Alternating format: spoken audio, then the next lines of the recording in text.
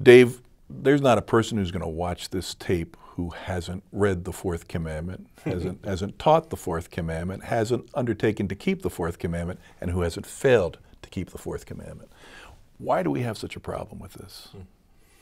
Yeah, I'm thinking of my son-in-law, Jake Bland, who works with Youth for Christ USA in our marketing. He's the VP of marketing, and what a genius he is when it comes to things like branding. So I almost feel like the fourth commandment needs a branding expert. You know, it needs somebody who's going to help work with it, because it feels like a non-starter, a big old thud. As soon as I might start with a conversation with somebody about what feels like a just duty. It just feels like either a lot of don't do things or some reason to sort of decelerate my aggressive and fulfilling life. On and on it goes. And I think there are distortions, honestly, in the way that we try to lean into and practice Sabbath that help explain why it's not attractive and life-giving and joyful.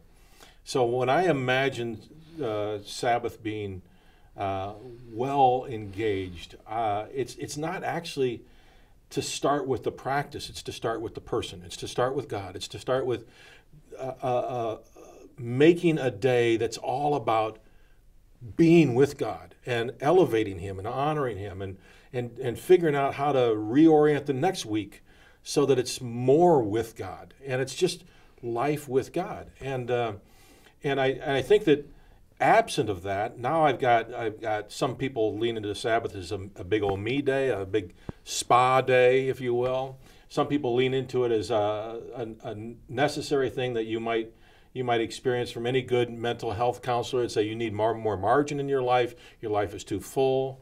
Some people lead in it with a precise scrutiny because they want to be obedient to Scripture, and so they're scrutinizing like which day I can do this on, and I want to get this right, and I want my kids to grow up fearing the Lord and loving the Lord, and I don't, and all of that just feels like it's not anywhere close to what you see in Jesus' pattern, which exemplified man was not made for Sabbath, but Sabbath was made for man.